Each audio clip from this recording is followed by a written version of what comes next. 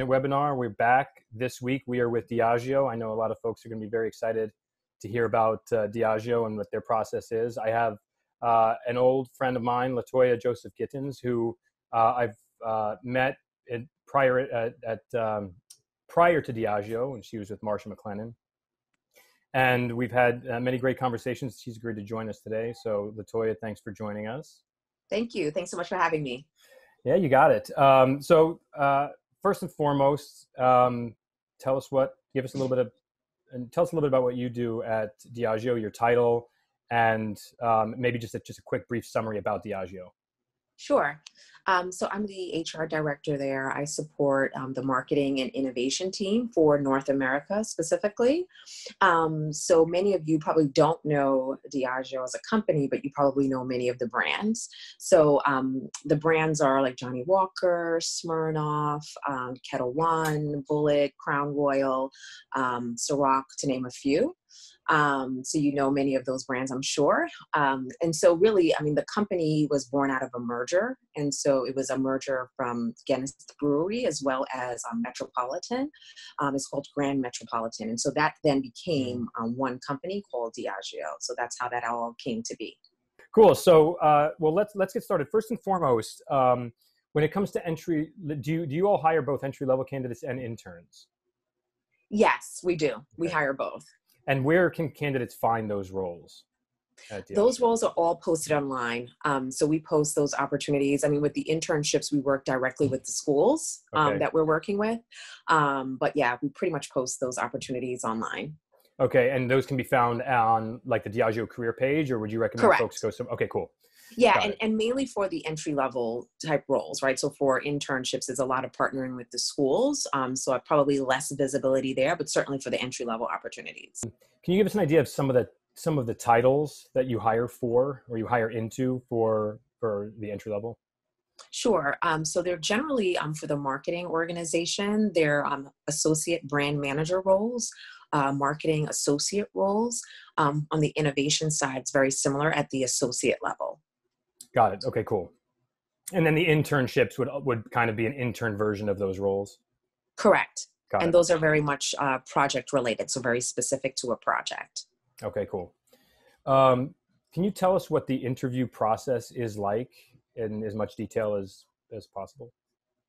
Yeah, I mean, so I would say pretty standard in that usually you go through a recruiter. So once you've applied, a recruiter will then do the outreach in terms of going through your background, just an overall synopsis of what you've done, the accomplishments that you're proud of, and what you're looking for in your next opportunity. And then from there, we usually have a short interview slate of interviewers that are involved in terms of interviewing candidates and having those conversations just to assess for fit. And then once that's done, we all kind of get together to see, like, do we believe that this person will really thrive and be successful at the company? And then based on that, make a determination. But it's I would say it's not a long, arduous process. It's pretty short, and we're very succinct about who's going to be involved in that process. And do you, for entry level in particular, do you bring folks on site? Do they have like a typical 1 or 2 rounds on the phone or on Skype, and then? Yeah, so that was the, I guess, traditional post, the way we handle things prior to COVID. I think it remains to be seen how we'll evolve that coming out of COVID, but that's been generally the way we've handled it in the past. And with on-site, is it typically an all-day affair and they meet, 5 or 6 different people? So not necessarily. So we've had different approaches. One approach where it will be maybe just a couple of hours. Another approach where we'll have like a number of candidates come on site and then just kind of spend a day there. And so that's something that I think we'll likely have to revisit and figure out how we want to manage that. But generally, I would say the prominent way of handling it would be just a couple hours on site. Got it. Okay, wonderful. Let's jump into the resume. What is the first thing that you typically look for when it comes to students or recent graduates on their resume?